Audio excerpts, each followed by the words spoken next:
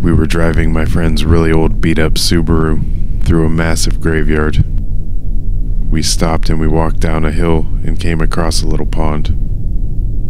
There was someone sitting on a rock on the other side of the pond. The figure was all black, and we couldn't make out any features, other than the fact that it looked like a human who was wearing some old-style top hat. We stupidly waved and shouted, "Hi!" He didn't show any acknowledgement and continued sitting still on the rock.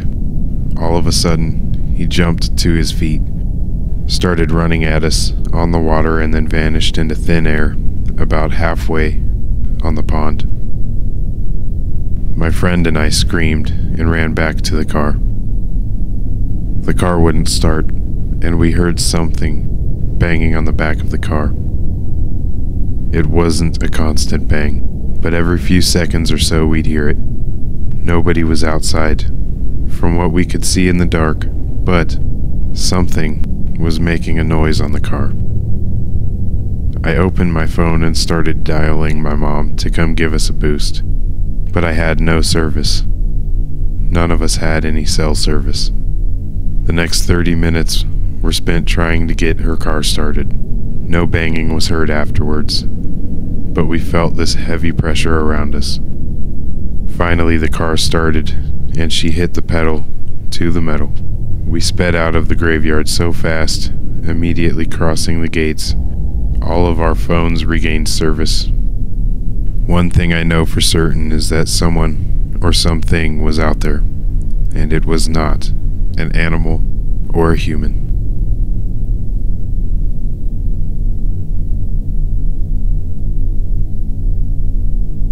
I was driving across country with my mom and sister when I was 16 and my sister was 20. It was late, but we were well rested, still and alert. We were driving along an interstate and needed gas and a bathroom break. So we stopped at the only rest stop in 200 miles. There was a van full of teenagers on a road trip at the gas station, as well as a small gray parked car at the pump in front of us, with two young men standing outside of it. When we got there, everything felt wrong. We'd been on the road for days and seen many rest stops at night and had never been afraid until then. My mom and sister went inside and I stayed in the car. I heard the teenagers say they were creeped out and couldn't get the pump to work, and they left in a hurry. I was watching the car in front of us, and the two men had not moved at all, not an inch. They weren't talking, they weren't on phones, they were just standing still, still as a stone. My sister and mom came running back out to the car, and when they got in, the two men slowly turned to look at us, while not moving or pivoting the rest of their bodies, and I swear to fucking shit, we all saw the same thing. They had eyes dark as pitch and empty. Truly empty. Not black, not reflecting any light, just a void. We sped out of there and didn't stop until we were in the next city. The worst thing about the entire experience? We couldn't find the place on a map.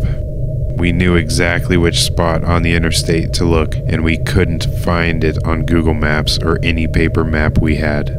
We even asked the locals about the creepy gas station out on that stretch of road, and got only confused looks. We've traveled on that interstate since, and there is no rest stop.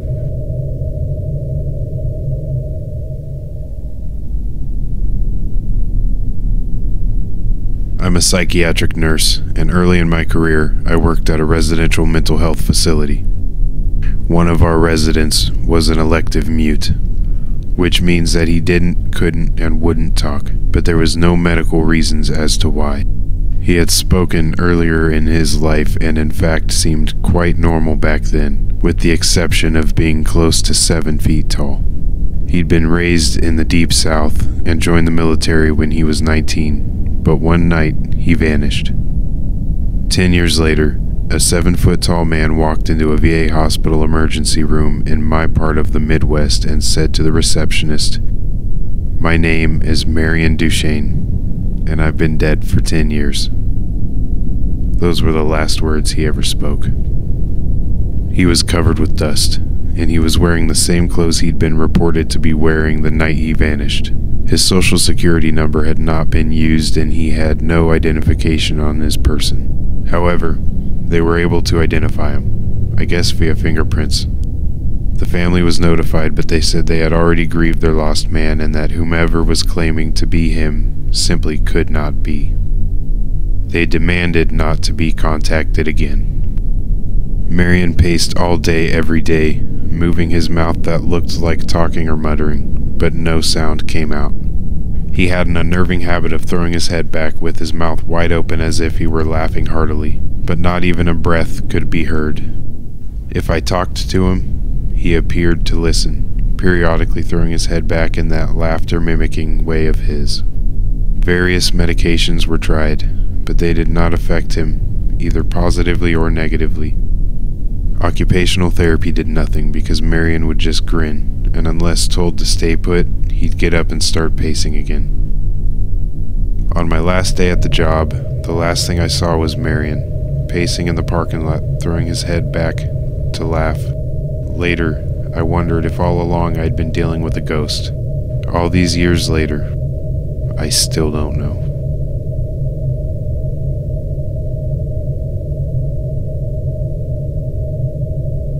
Shortly after college, I got married. We immediately moved into a basement apartment because that's all that was available within our budget. This place had a poltergeist, and my wife and I were terrified. Whatever resided there with us made it clear it wanted to live alone. Dishes, glasses, and other items would fly off the shelves. My wife was hit several times. There was always an ominous feeling like we were being watched. At night, when we walked through the apartment in the dark, there would be insanely bright flashes of light that would illuminate the entire room. One night, while we were going to bed, as soon as my wife and I walked into the bedroom, we heard a voice from nowhere say, "Move." My wife looked at me. I looked at her. I said loudly, "You got it, bud." We moved out 2 days later and stayed with family. The old lady who owned the place died a few months later, and the house was torn down. It is still an empty lot to this day. Nothing but grass and a tree. I still drive by it every now and again.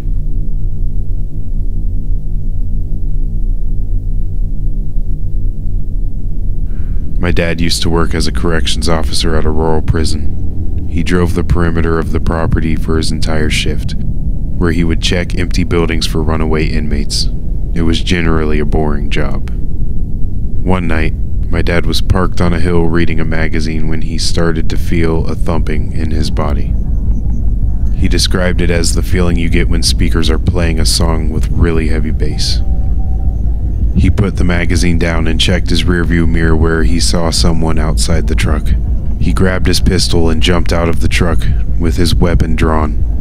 Outside the truck, he realized it was a procession of Native Americans walking through the truck and directly through his seat, only to disappear at the exact spot he was sitting. He said it was clear they were ghosts because many of them had appeared injured. This went on for a few seconds, and then the whole procession disappeared. He called the other perimeter guy on his walkie to try and explain. The other guy almost immediately stopped communicating. Turns out the other guy had seen this happen before, but didn't believe in ghosts, so he didn't want to talk about it.